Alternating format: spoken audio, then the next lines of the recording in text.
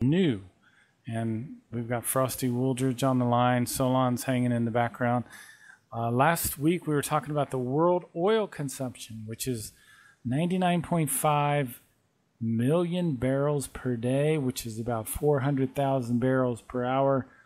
Around 1,000 barrels consumed per second. And if the oil was $100 a barrel, I guess the oil companies are making about $100,000 per second, which is why we're probably not off oil yet, right, Frosty?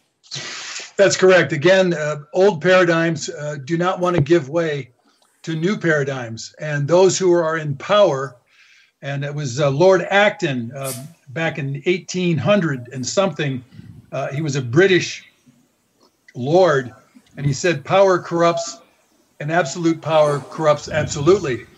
And with that, money is the great corrupter, if you will.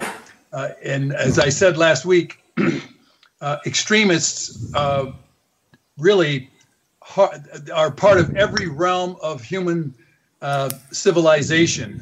There's, again, Michael Phelps is an extremist swimmer. John F. Kennedy was an extremist politician. Same with Barack Obama. Same with Trump. It doesn't make any difference. You have extremist chemists, if you will. You have extremist terrorists. So you also have extremist money mongers, I guess you would call them, or certainly money facilitators who want to collect as much as they can. I mean, I think it's Bezos, the guy that owns Amazon right now, is now the richest man in the world with $159 billion. And he likes that. And if I had that kind of money, I guarantee you I'd be doing things that would be beneficial to humanity rather than just holding it in a bank. But people, the extremists, want to have the most that they have, and they like their Lear jets, and they like their 10,000 square foot homes. And so that's what's happening, and that's what we have to deal with. And so that oil paradigm and the power brokers that run it are not going to give way easily. And I've thought about this past week about capitalism, because capitalism is only really concerned with profitability right now, and it doesn't care about these other factors like, are we going to have a planet to live on, really? You know what I'm saying? That's correct. Capitalists and the capitalist machine could care less about the future. It's only about profits. It's only about today and profits, and there is no care for the future. None. I mean, I've seen it. Coca-Cola Company, they're polluting the oceans with plastic. Pepsi-Cola Company, all your Avion plastic bottles, all the plastics people that are making plastics in every realm, they could care less what's happening to the oceans. And that's why the oceans right now, if you all saw 60 Minutes just last week, Sunday ago, just last Sunday, 60 Minutes showed the horrific consequences of plastics in the oceans. Over 5 trillion pieces of plastics floating on the ocean and below the ocean. In fact, Julia Whitty of One Earth magazine documented that there are 46,000 pieces of plastic, mostly containers, floating on every square mile of the world's oceans. What? And that's just ones that are floating. Yeah. Oh, yeah. You can. That's documented. Wow. 46,000 pieces of plastic floating on every square mile of the oceans of the planet. Yep. Most of the plastic trash too is people just throwing things out, like into the rivers and stuff, right? That's correct.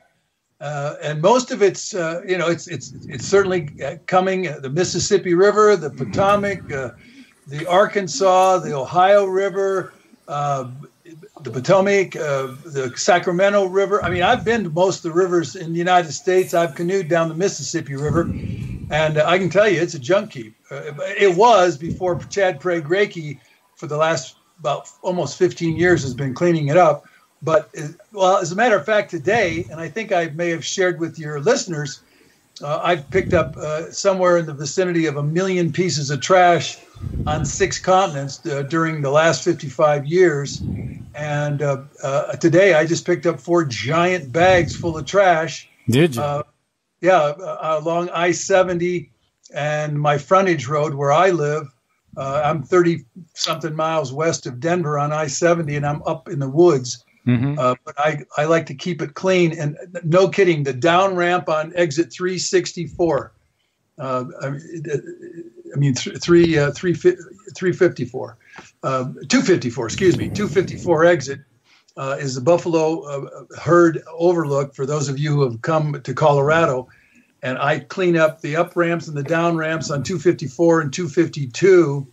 And the truckers leave their trash, the pee bottles, gallon pee bottles, half-gallon pee bottles, baby diapers. I picked up about a dozen of those today. And somebody today, over the last 2 days, dumped 2 rolls of paper towels, and somehow they tore every paper towel into sections, and they dumped them all over the westbound down ramp where the truckers also stay. And I literally, it took me almost 2 hours to pick up probably 500 to 600 pieces of paper towels and bottles and cans and plastics and soiled baby diapers and tube boxes, skulls, beer cans, beer bottles, shooters. I pick up needles. I picked up a bunch of needles this morning. Really? My goodness. Oh yeah, that's what I do. And I hadn't gotten to that down ramp, and I did the up ramp too, going east also. And so I do them all, but that up ramp on the 254 exit and the down ramp going westbound, honest to God, I got all those bags this morning, and I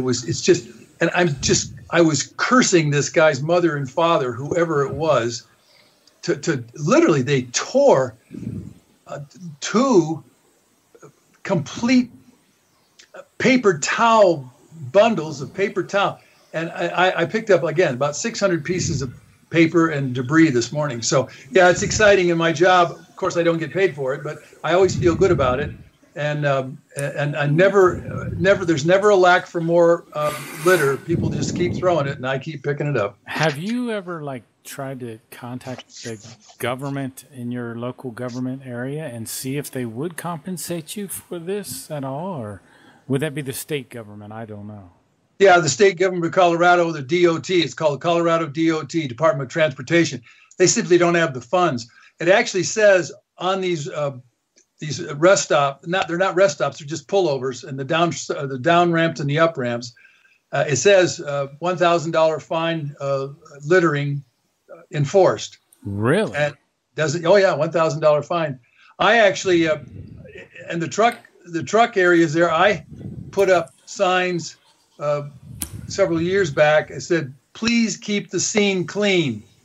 It was very positive. Please keep the scene clean. Throw your trash in the next fuel up.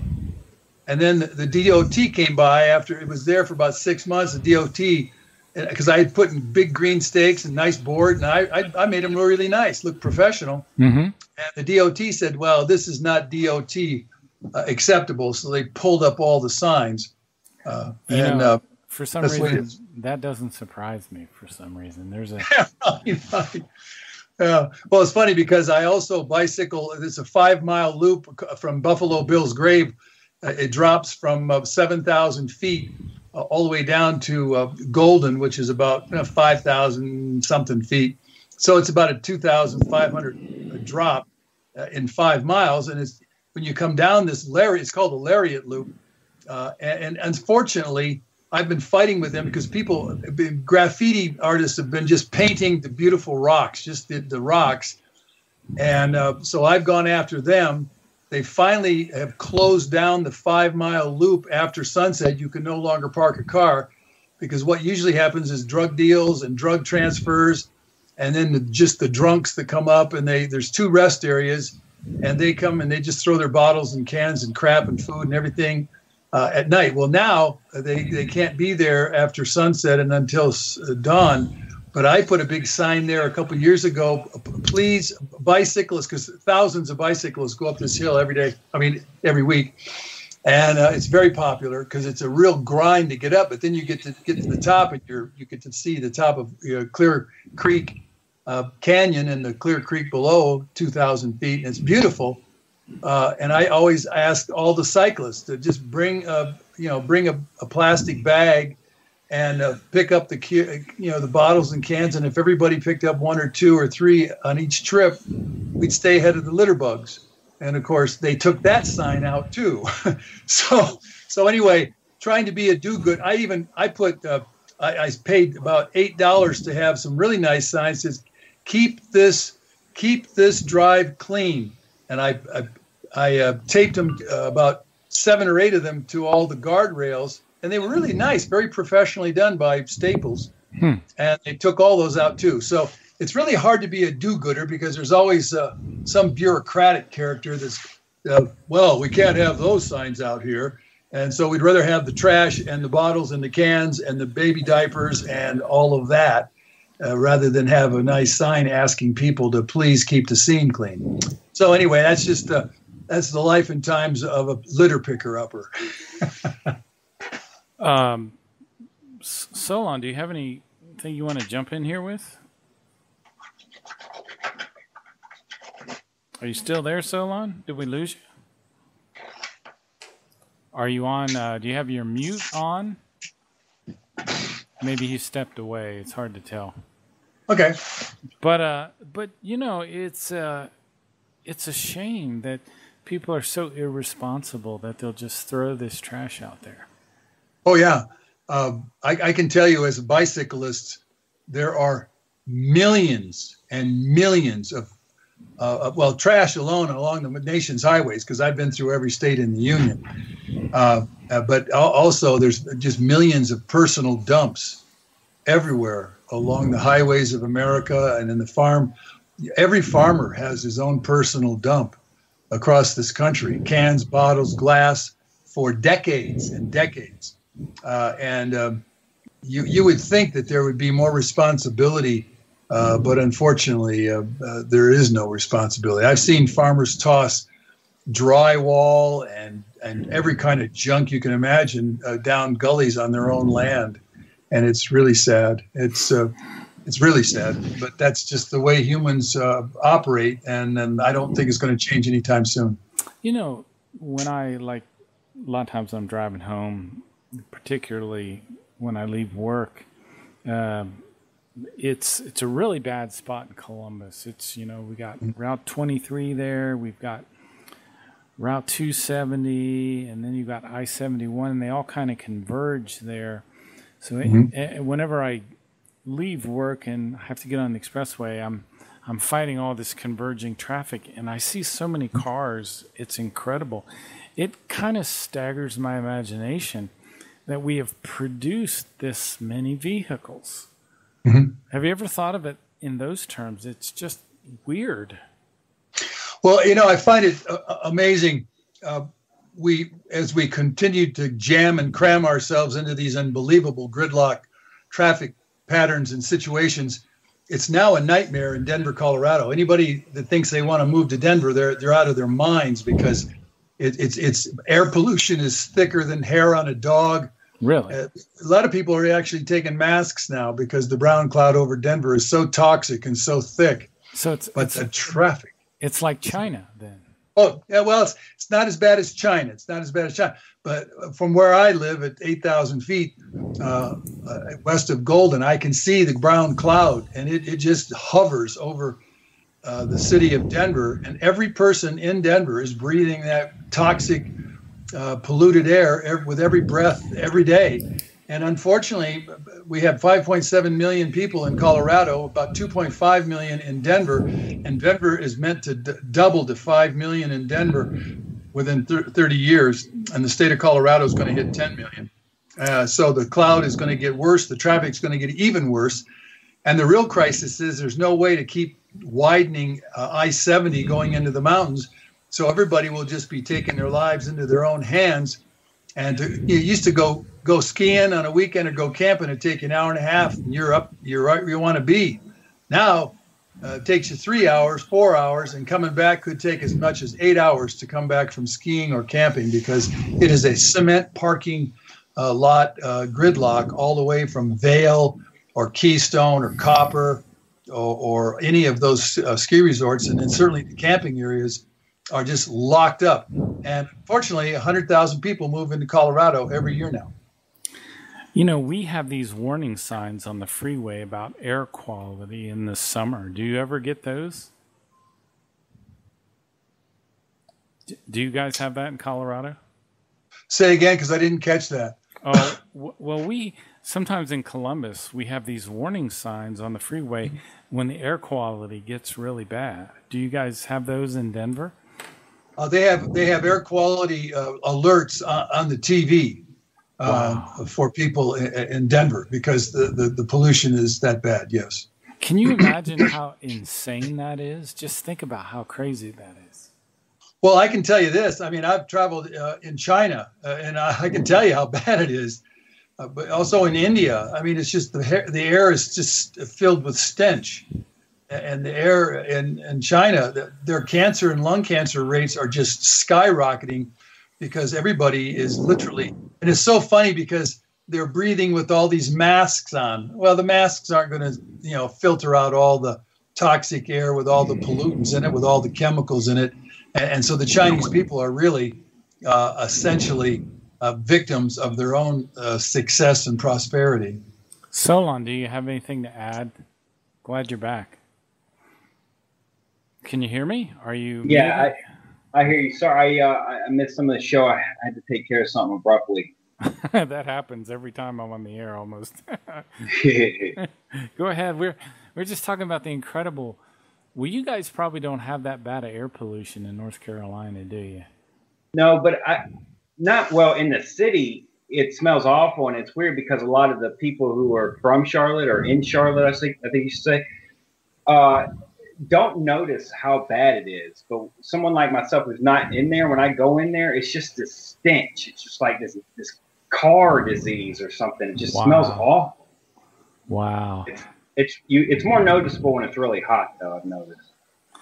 Yeah, the summertime is the worst. That's the one good thing about the wintertime is you get this really fresh, at least where I live, which is an hour away from Columbus, I get this really fresh, clean air, which I appreciate a lot. Yeah, I've noticed that they're like when I watch people who are in China, and I notice they wear these face masks to almost like protect them from all this pollution there. And that's Did you notice a lot of that, Frosty? Sorry. Yeah. Oh yeah, I'm very much aware of all these people in the big cities in China wear the face masks. But again, those face masks do not filter out all of the toxic air that these people breathe. Literally, they're still breathing very toxic air with dozens, if not hundreds, of chemicals that are spewed into the sky from all of the smokestacks. And for anyone who doesn't know this, China puts one new electrical coal-fired plant online every week, 52 a year, just to keep up with their population gains and also their modernization, because China is growing somewhere between 8 and 10 million people net gain every year. So there's no end to the production, and they're also putting 27 million new cars on the roads, net gain every year, because everybody in China wants to be like everybody in America, and they want a car in the garage and a chicken in the pot. And the more they gain that, and I think I talked about it last week, they're on course to be burning. We're burning 99.5 million barrels of oil a day, but by 2030, China alone will be burning 98 million barrels of oil a day. So the human race will be by 2030 will be burning well over 200 million barrels of oil a day.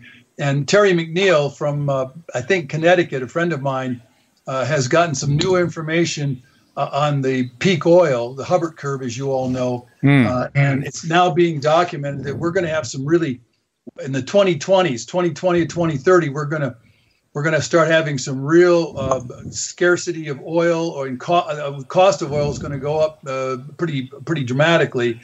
And by 2075, from the report that I got, there will be no more oil on this planet. That's only 50 odd years from now. You know, I saw an interesting show, not maybe 2 or 3 days ago, maybe it's been a week, on how they think the trends in aircraft are going to go.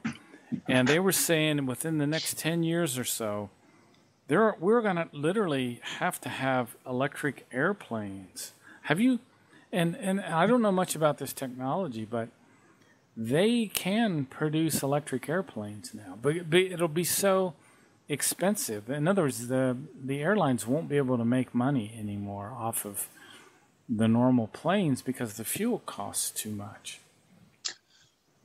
That's correct. As a matter of fact, at some point, according to The Long Emergency by James Howard Kunstler, we're not going to be flying around the planet any longer like we are today. We're going to be on sailing ships and or solar-powered ships because there's no way. I don't know if anybody knows it, but have you ever seen a picture of the number of aircraft in the air over the United States 24/7? I mean, the little airplanes literally block out the entire map of the United States because there's that many airplanes flying over America. I mean, we're talking tens of thousands of airplanes are in the air all the time. And that's why we have if you want to call them chemtrails or contrails. Contrails, right? Yeah, I don't care what we call them because it's just air pollution, right? That's correct. It's just jet fuel air pollution, no question about it. And again, when you add, I think at my latest report, I'll have to get another, a better research on. But we burn 3.5 billion tons of coal in the United States every year, and I'm sure China is out burning us right now. And of course, coal is again still creating all that electricity. So even electric cars are still creating a lot of pollution. Oh yeah. And then when you add all of the burning of the coal, you burn, and then the gasoline, and then the propane, and then the natural gas. Look how fast we're using up oxygen, and then of course throwing all that carbon dioxide, which then gets ingested into the oceans. Solon, you just put like a map in the Skype there, didn't you? Yeah, he was talking about how many planes were in the sky. Apparently, they have a website like dedicated to where they are. Really? So yeah, I didn't. Roughly, what's the number? Does anybody know? Or well, here it says 5,000 commercial. So, and he was also talking about the smaller ones. So I imagine there's probably even more. The whole country is almost covered. Yeah, and almost like a blanket. Europe is the same way too. So is Japan. Of course. Yeah, absolutely. Unbelievable. So we have 5,000 airplanes in the air at all times. That's just here in the United States. Yeah. Well, it says at any given moment there are 5,000 commercial airplanes in the sky over the United States, shuttling people from home to work, to grandkids who moved a long way. You know, you guys may think this is a little crazy, but when I look at overpopulation and when you look at data like this, to me this is just absolutely fascinating, and it's like watching a train wreck or something. You know. Well, yeah, that's kind of like it is. You know, I met Lester Brown several years ago, and he's the author of Plan B of 4.0, Saving Civilization. He said, and I'm quoting, "The world has set in motion environmental trends that are threatening civilization itself. We are crossing environmental thresholds and violating deadlines set by nature. Nature is the timekeeper, but we cannot see the clock," unquote. For any of you, and so on, I think if you don't see it, I would invite everybody to see last week with 60 Minutes. They did a special on the Great Pacific Garbage Patch. And for those of you who don't know, it's 100 million tons of plastic floating between two gyres out there in the Pacific, 1,000 miles off the coast of San Francisco. and this thing just keeps sweeping around, and these two gyres keep all of this plastic, and it's the size of Texas, and anywhere from 30 to 90 feet deep in places. And what is so pathetic that the human race, that all the leaders of the world knew about this 20 years ago, and now here's another big one that Leslie Stahl and another lady gave this whole presentation. And Midway Island, 2,000 miles off off of California, every single waved albatross, and I've been on these islands myself, I've been in the Galapagos, all of these birds now have plastic in their bellies, and of course it kills them, it disrupts their stomachs, cuts their stomachs, but all the birds are literally fed this plastic. We're talking Bic lighters, we're talking toothbrushes, we're talking every kind of plastic that's broken down. And these poor birds are facing all sorts of ugly deaths, just choking to death because they can't defecate all that plastic. They can't get it out of their bowels, and they just die horrible deaths. And yet the human race will not, has not, and I don't see the human race doing anything to stop it anytime soon, because they haven't done anything in the last 20 years. And we've got 5 trillion pieces of plastic in the oceans, and another 20 or 30 years we'll have 10 trillion or 20 trillion pieces of plastic, and the oceans are literally going to die really nasty deaths, because this plastic is killing dolphins, it's killing whales, it's killing millions of seabirds, it's killing turtles, it's killing everything, sharks. I mean, it's unbelievable. So it's very frustrating to know all this stuff and then realize that you can't even get any action on it. The United States should lead the world in literally a 25-cent deposit return law on all plastics, so that everything gets recycled and put into a responsible place. And or we should have a biodegradable plastic that disintegrates within 30 days or whatever after it's used, because what we're doing right now is amoral against the entire environmental and the rest of the planet, animals on the planet. I'm the whole plastic thing. I'm glad they have that 4Ocean group. Yeah, 4Ocean. They're doing a hell of a good job. Yeah, they are. There's several others besides them, but 4Ocean's doing a great job. And that gives me hope. I'm still kind of in awe of this whole thing about air traffic, because I'm looking at this. Solon just put this URL in our chat, and I clicked the link, and I'm looking at the you cannot see the United States for all airplanes. That's right, blocked out. You cannot see even Europe because of all the airplanes. And what strikes me is that we've gone so far down this path, and no one is standing back, and no one is saying, oh my goodness, this is a disaster waiting to happen. I mean, a global disaster. Don't you agree? I mean, this is unbelievable. Oh. Well, as a matter of fact, there was a new, if you want to go to my website, Frosty Wooldrige, not website, my Frosty Wooldrige Facebook page. Go to Frosty Wooldrige Facebook page, and it's called Apocalypse. And it's about 4 or 5 squares down on my Facebook page. And I can tell you this, Paul Ehrlich is interviewed on this thing. It's a 10-minute video, and Joe Bish, and I know Joe Bish very well. These are some of the people that I work with. And if you see this 10-minute, it's called Apocalypse, Now This. And it's overpopulation. It's called, Apocalypse, Now This, by Sean Morrow. And you will see exactly it's 13 minutes and 59 seconds. Even Ehrlich just sits there and goes, since I wrote The Population Bomb back in 1965, or it was pretty close to that time, we've added 4.1 billion people. Gosh.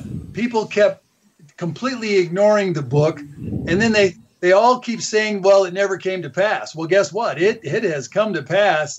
It's just that nobody wants to deal with the reality of it, because 12 million people starve to death every year, and that's documented by the UN, and approximately 800,000 to 1 billion human beings are literally in starvation mode. Right.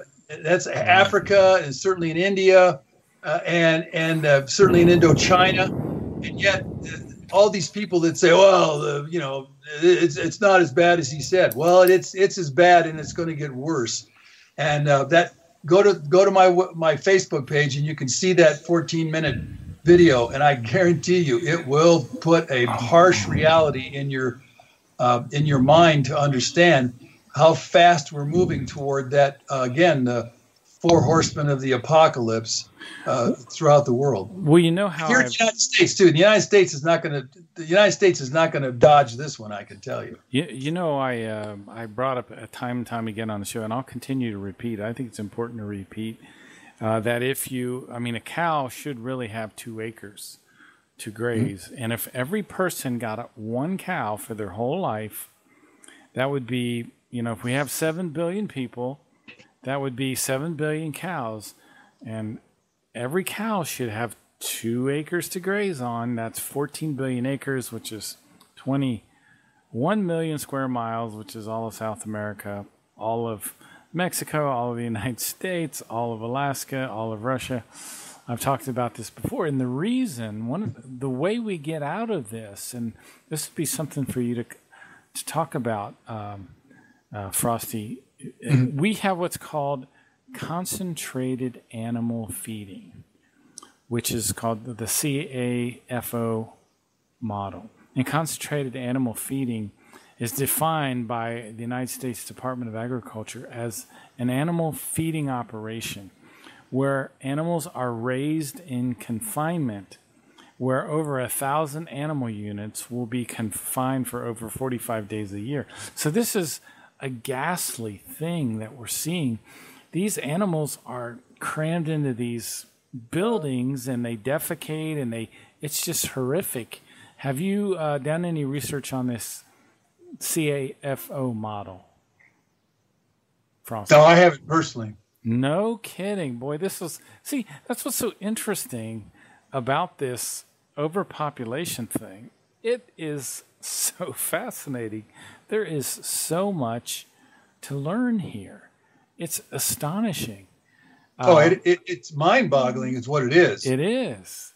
Because it reaches, the thing is, Mark and Solon, it reaches into every aspect of human civilization. And all of it is extremely negative. Yeah. That's the reality.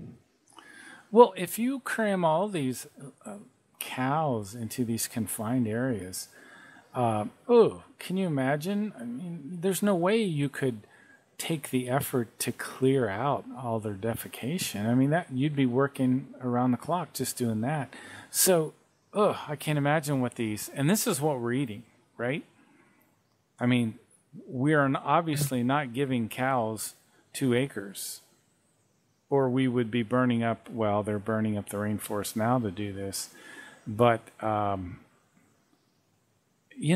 just think about that. I mean, how cruel to the animal it is. And go ahead, Solon. Well, I know that currently they're trying to basically mass feed them with corn, and they're finding that a lot of these cows are having gut issues. So we're probably eating a lot of diseased meat. There's actually something I watched on this. So it really is a problem. They're trying to figure out a way to mass feed everyone. You're right, Frosty. I mean, it hits every area. It's so broad, this whole population thing. It's really fascinating because it's almost a study on a society that's insane, right? Yeah, cognitive dissonance, or a collective denial of reality. And if you want to call that insane, that's probably a parallel aspect of it. And it's a part of the human condition, because it's the same in India. It's the same in China. It's certainly the same in Mexico. It's the same in Brazil. I could, every place. I mean, it's the same in Australia. It's the same with Trudeau up there in Canada. There really is no national or international discussion on where the daylights we're headed as civilizations, because no one really looks back at history. And Jared Diamond, and I've got his book right here. Jared Diamond wrote Collapse: How Societies Fail or They Succeed.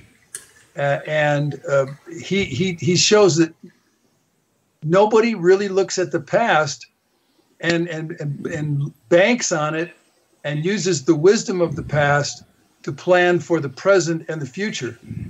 You would think that since this plastic thing is so enormous, it's so detrimental on so many levels worldwide, that sane people, rational leaders, would pass an automatic passage of a 25-cent deposit return law on everything. I mean, every piece of tin, every piece of aluminum, every piece of glass, everything, so that there's at least a 99.9% ability to have everything responsibly brought back to the recycling center. And yet there's only about 7 states with any kind of recycling, and they're 5 cents, and or Michigan's got 10 cents, and I think Washington last summer went to 10 cents on the bottle cans and plastics.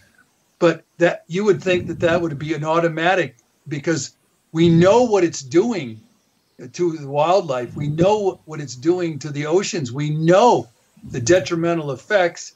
We know how immoral it is to have all this plastic being eaten by all the fish and all the sharks and all the birds and everything and everyone being killed. And yet you won't see a doggone thing done in the United States Congress, or you won't see anything done in the governorships and or the state Congresses across all 50 states. They just don't do it. Neither does Canada. That's just the way it is. Is Jared Diamond, is he a professor of geography at the University of California? Or is that a different Jared Diamond? I'm not sure. He you could look him up real quick. I think he's a biologist. Okay. There could be more than one then, I guess. Yeah, Jared. He wrote Guns, Roses, and Steel too, which he got a Pulitzer. Same guy. Guns. Yeah, I'm pretty sure. Yeah, he's a geographer, historian, author of best popular science, Guns, Germs, and Steel. And that's what got him a Pulitzer. And he also had Collapse. And that's how societies. He's a really sharp dude. He's 80-some years old. He's still alive. Yeah, he's 81. That's really great. But it's so interesting that, like you were talking about the government, we need serious cooperation among the various governments, because that's the only way we have to work together to fix this problem. Well, we do, but at the same time, you would think that you've got the top 10%. Well, maybe not Maxine Waters or Alexandria Ocasio-Cortez. Those two girls. I'm sorry, they're not the top 10%. They're the lower 10% of intelligence in this country. But you've got the top 10% serving 535 people in the U.S. Congress, and you would think that they would do the rational, logical, reasonable, ethical, passage of laws. But guess what? They aren't. They don't. They won't. And there's no getting to them, because I've been down to my 2 senators several times. I'm going to go again in January, presenting the entire overpopulation package to them with the graphs and everything. And I can tell you right now, I'll be talking to 1 or 2 or maybe 3 of the office staff. And as soon as I walk out, they will simply forget everything and toss anything I gave to them into the circular file. Frosty, is it possible that you could bring your computer some way and show them this flight radar, I'm still amazed by it. I'm still looking at this. Oh, yeah. Oh, yeah. Again, I could show them all of the cars burning up all of the oil and show them a graph of all the pollution that's just exploding off the United States, 48 states, in just air pollution and carbon dioxide. But again, people, even the top 10%, they're unable to comprehend. And it's so easy to be in denial, and everything looks good now. So there's no concern because you can't see it. You don't understand it. They don't. You don't appreciate it. They don't appreciate it. Solon, did you send me some information saying that there's over 12,000 aircraft in the air all the time now, or something like that? Well, just on that website, they actually have how many aircrafts are in the sky, and it's constantly changing right now. It's 12,461. What I actually find interesting is that they say you can only see 1,500 of them. Why is that? Because the other ones are too high? Yeah, I'm guessing so. I didn't really. It just says view, and then it says global. So imagine that's how many you can actually see at any given time. This is just so stunning, seeing all these airplanes. I just can't get over this. It's like the 52 lanes of traffic in Beijing. I just marvel at this. Well, I do think that it's actually missing a lot more, because like if you have a private one, that's not going to be on here. These are all like if you wanted to see, when your flight was coming or what was delayed from whatnot, you can view it from right here. So I think this is only commercial. So I believe there's probably even more. Oh, sure. You know what it makes me think, Frosty, is that we are not going to slowly wind down as a civilization. Like, this is going to get so bad, and then we get to the point where, boom, the aircraft companies go out of business because they cannot afford, because the fuel is going to be too high. Oh, yeah, that's a given. That's not a maybe. That's a given. That is going to happen. There will be a point, and in fact, James Howard Kunstler in his book said that there'll be a point that there will be no more aircraft in the air, because, in fact, they'll barely be able to have military. And they're going to hog all the fuel they can just to have the military maintain. But commercial jets and commercial flight and commercial this, and everybody that has a nice little airplane, you ain't going nowhere, folks. I wouldn't doubt it if we saw this within our lifetime.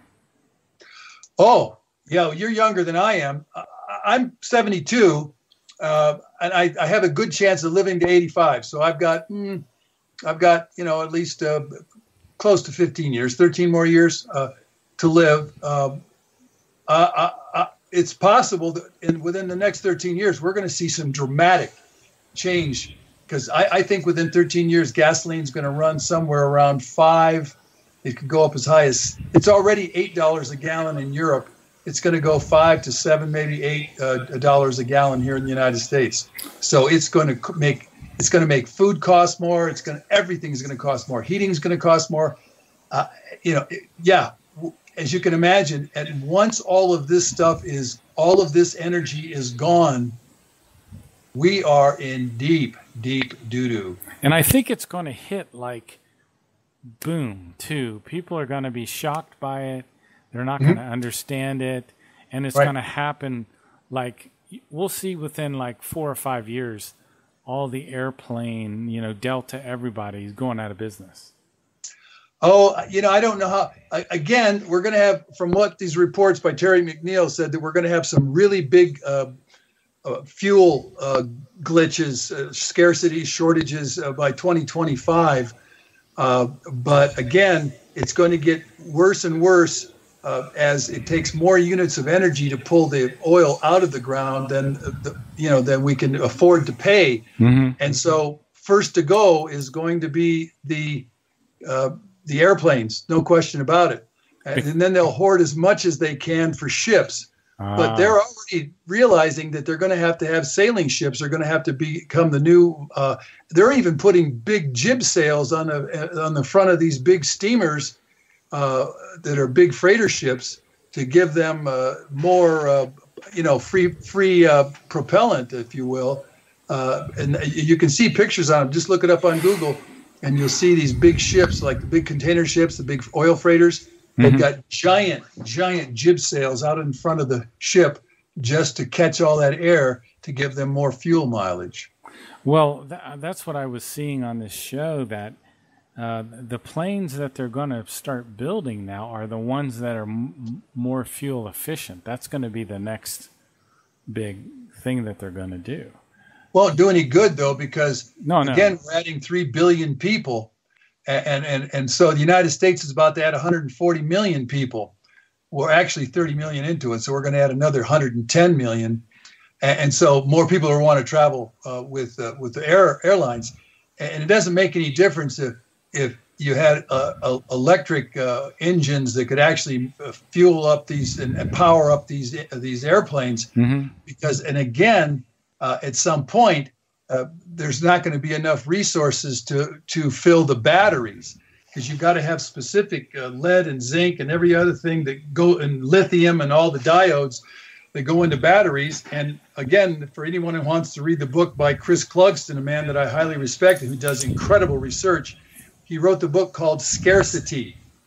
And in that book, it shows that we're at 80 minerals and metals that we rely on as a civilization right now. We're almost at exhaustion for half of them.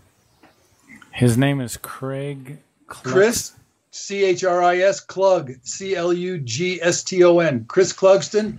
The book is titled Scarcity. Is he still alive? Oh yeah, he's my age. And you can get this out on Amazon. Oh yeah, you can get the book. I'm looking at it right now. Yeah, here's the book, and it's humanity's final chapter, the realities, choices, and likely outcomes associated with ever-increasing non-renewable natural resource scarcity. Christopher O. Clugston, C-L-U-G-S-T-O-N. And he says, our modern industrial existence is enabled by enormous and continuously increasing quantities of non-renewable natural resources, fossil fuels, metals, non-metallic minerals.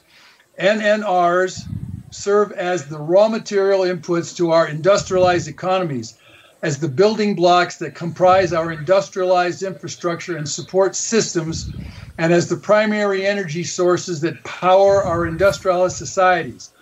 Ironically, since the inception of our industrial revolution over 200 years ago, we have been eliminating persistently and increasingly the finite and non-replenishing NNRs upon which our industrialized way of life and our very existence depend.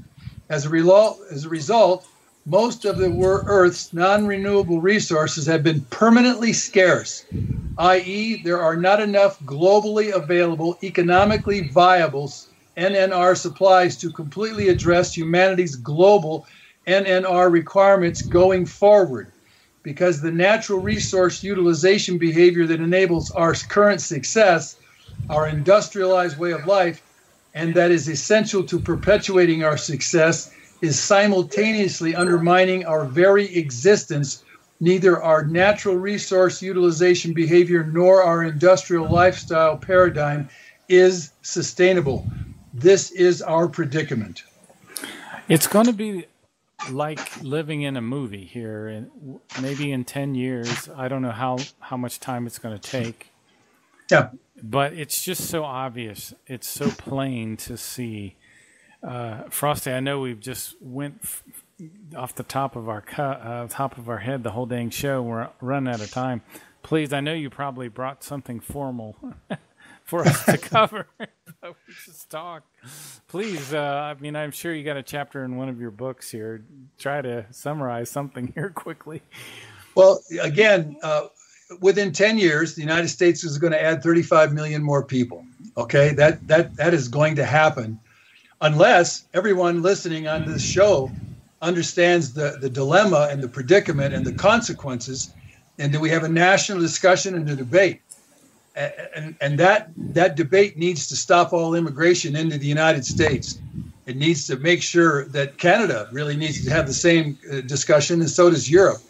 We can't sustain another 35 million people without horrific consequences. And again, for everyone listening, numbersusa.org, that's numbersusa.org, carryingcapacitynetwork.com, and CAPSWeb, CAPSWEB.org. And for all of you who want to help change the future so your kids have a decent and sustainable society, I highly recommend getting the 2 videos off of numbersusa.org. One of them's 5 minutes, and it's titled Immigration, Gumballs, and Poverty. It will show you by the Gumballs, by Roy Beck, that the third world is adding 80 million new babies net gain every year, so that there's no end to the line of immigration of desperate people. And the key is to help them in their own countries. And then the second one, Immigration Off the Charts, will show you what it's going to look like as we jump from 330 million to 625 million people. That's what's coming. And just like we sat around and watched the Great Pacific Garbage Patch go from 60 million tons 20 years ago when Oprah first exposed it, now it's 100 million tons. What happens when it gets to 200 million tons? Nobody has done anything about that Great Pacific Garbage Patch. Are we going to do something about the next 35 million people that are going to be imported into the United States? And really, it's going to be up to you, the people of the United States of America. We, the citizens, we have got to make a national discussion on this, because if we don't, we are going to reap a whirlwind of consequences, just like the creatures out there in the Great Pacific Garbage Patch, because no humans have done a damn thing for the last 20 years. And I suspect we will continue not to do anything about the Great Pacific Garbage Patch as it grows to twice the size and does twice the damage. And the same thing is going to happen to our population here in the United States by adding 35 million people. Thank you so much, Frosty. It's just a joy to talk to you, man. Have a great evening. Thank you, and Merry Christmas. Bye-bye. Bye-bye.